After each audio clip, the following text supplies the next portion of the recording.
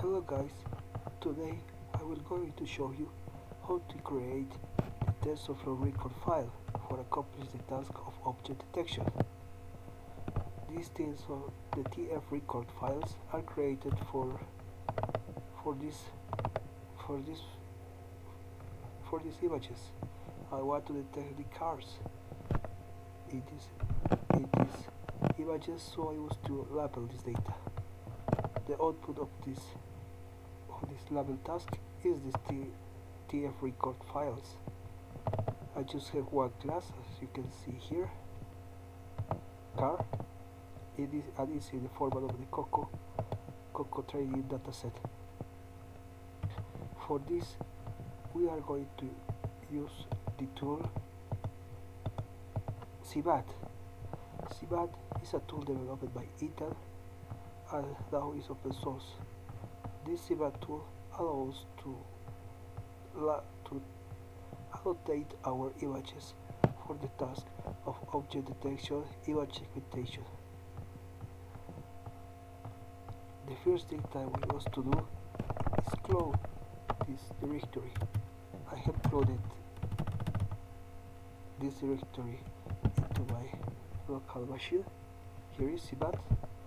Later, you must to have Docker installed in your computer. I am using Ubuntu 18.04 LTS, but if you are using Windows, you are just going to go install Docker for Windows. You follow the steps and you will get as like me, Docker installed in your local machine. So let's go. Once you get installed your Docker in your machine, we have the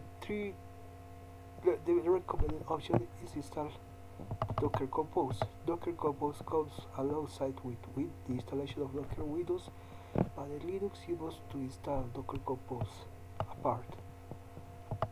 Here in the repo they show the instructions of how to install the CVAT tool with the support of OpenVIVO tools and CUDA support. In my case, I install the TensorFlow Object Detection API Auto Annotation. What it means? It means that CVAT make use of a deep learning model. I think that is here. It uses faster region convolution neural networks, Inception Dresden V2, for make the task of auto annotation. These auto annotations take your images and try to annotate according to these labels.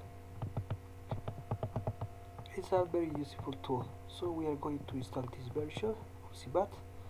The first thing that you must to do is first build the container. You just simply have to copy and paste this in the root of your directory. I have installed this before. Once you get installed this, you can check what images are installed. In my case, this will show, I think, with that name. Here is. Let's see. It's the CVAT. It's around 3 gigabytes. I install everything that I need for this container. Once I have built this container with this command, this will take a lot of time. I think it will be around 1 hour to build the container. Later, you can run the container. I will run the container with the command below. In the root of the directory, don't forget to run in the root of your repo, cloned repo. And this will go to my local host. Here's my local host. Here. It's still creating. Sorry.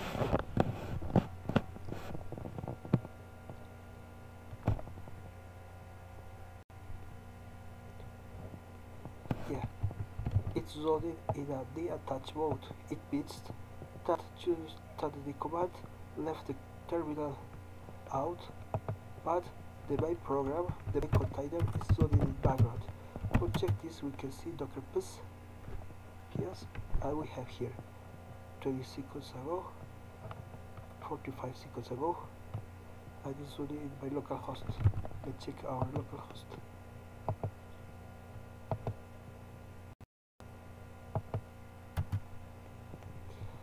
This will take a little bit of time. Let's wait.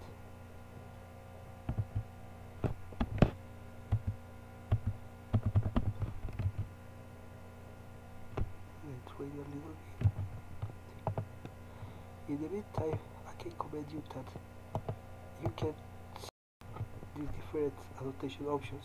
I chose this one, the software option annotation, but also you can see the support for a media container.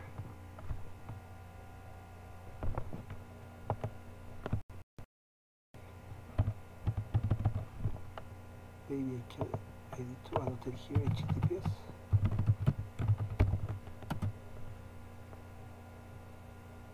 HTTP. Why? It's loaded in my local host 8080. Let's see. This will take a little bit of time. Why?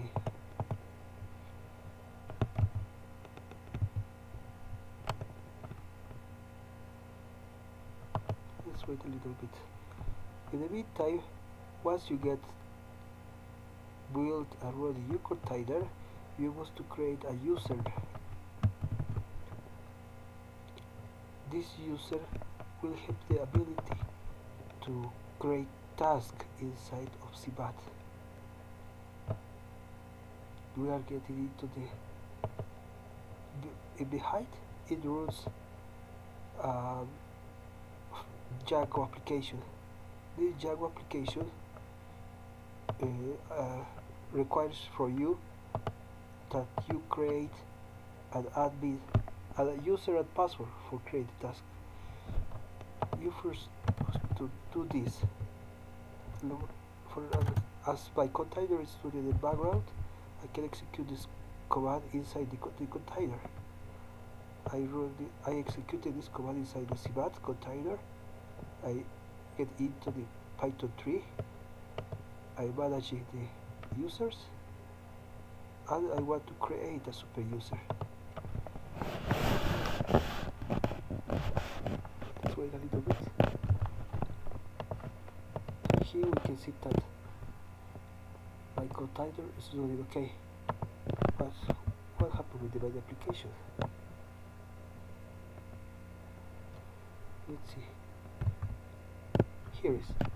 Here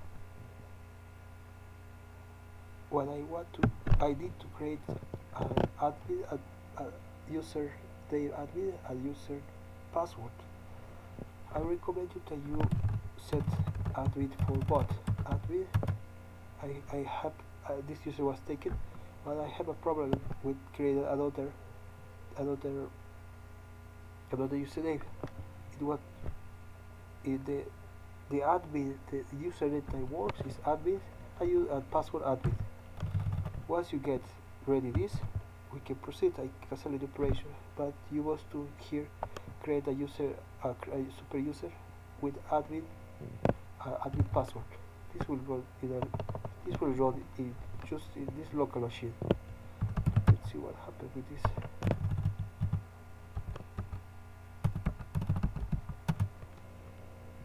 Hey, I'm here. Well, here the application is required by credentials. Admin user and admin password is for me.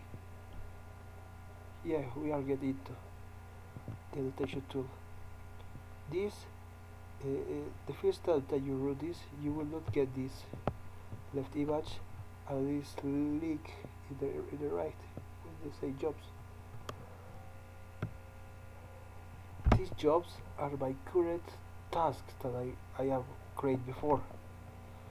I will this another draw TF annotation tool will create a task, but it will try to take this job and run the deep learning model for make the some kind of semi-annotation way the process of annotation. Let's create a new task. In that case, I will create simple task. So to be named levels. Here is the program is requiring how many tasks are we going to have. In my case, I will have car and maybe let's annotate truck. Let's do. In my case, you don't need to fill this, also not this. We are going to say here from source that I want to load files from my local machine. Let's take a little bit, and here we are. Let's see where is my data.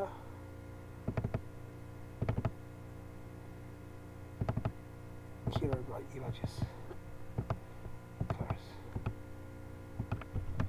I will select all well. This is my previous annotation output. So I was just interested in the images. As you can see here, this take 123 files. Let's submit this.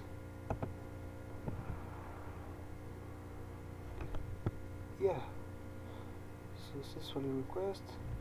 The images are being imported.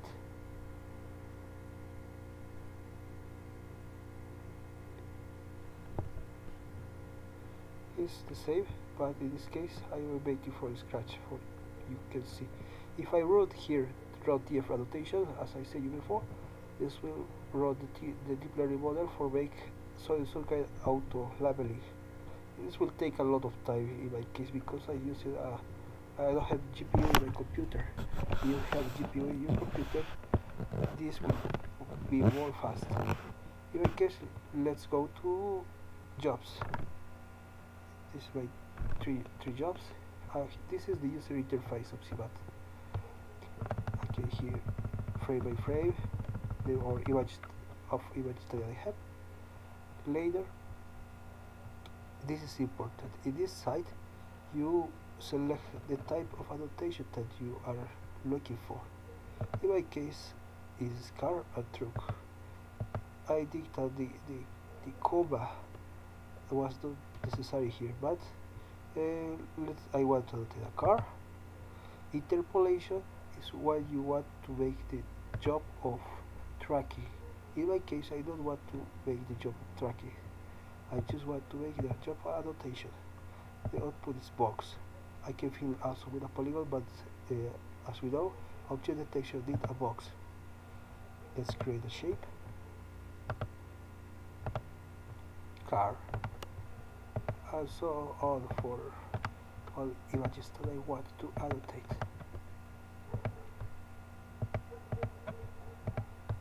Let's hit this. This. All of these are cars with comma. This is a mistake that I take. Here you can see the different objects that have been created. Let's go to the next frame. And this is very boring task. I want to annotate on one of these.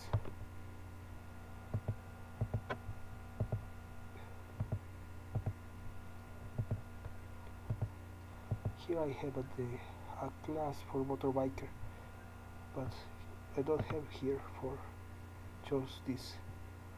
I have truck. Let's annotate this as a truck. So you can annotate your images. Once you annotate all your images, let's see in my case, let's go to the menu, open task.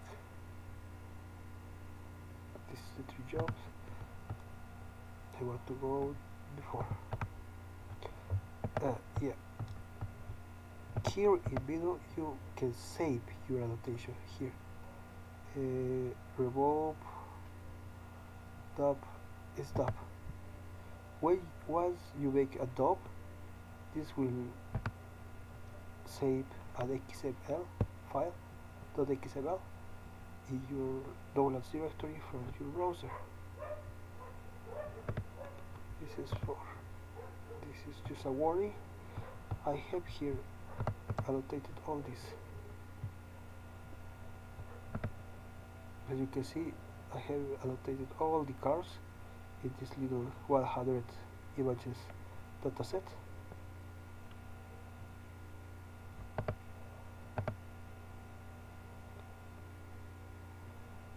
It was a very laborious work, but most of this work was done by the semi-annotation TensorFlow tool.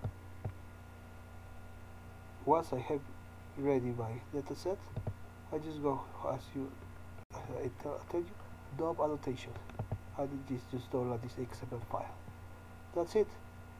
I just need that XML file.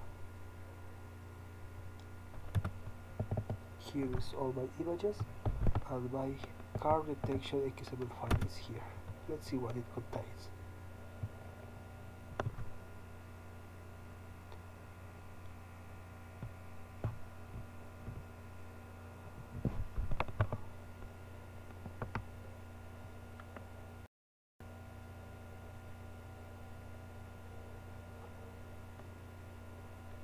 Come on, yeah, here it is.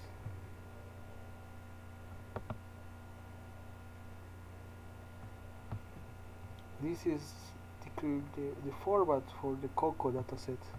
As you can see, I have my cars annotated by image. Where is the source of the image? It's here, ID4 for car ID4. This is the source of the image, the width and height, and every coordinate for these ones. That's all that we need right now.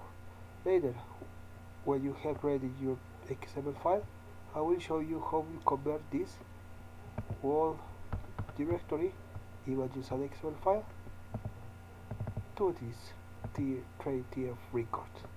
So let's see you later.